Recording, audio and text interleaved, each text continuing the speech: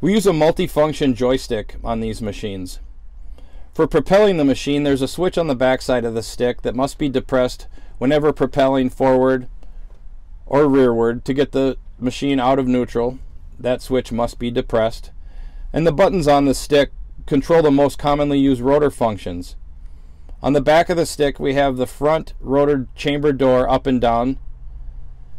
The yellow buttons control the height of the rotor or the depth of your cut, rotor up or rotor down.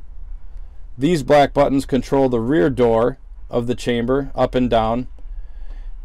In between these two buttons is a soft rubber button, and this controls the rear door float function. By pressing this button, the rear door is put into float mode, and down pressure can be adjusted on this display to apply pressure to that rear door. These colored buttons on the front are the exit cut and return to cut features.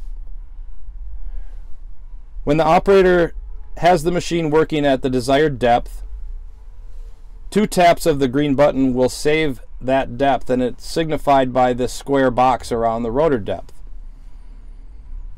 So when the operator reaches the end of the cut, 1 touch of the blue exit cut button will raise the rotor so that the operator can close the doors and fill the hole that's made at the end of the cut.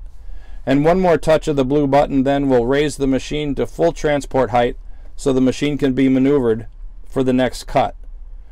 Once in position for the next cut, simply push and hold the green button and the machine will return to the cutting depth that was previously saved.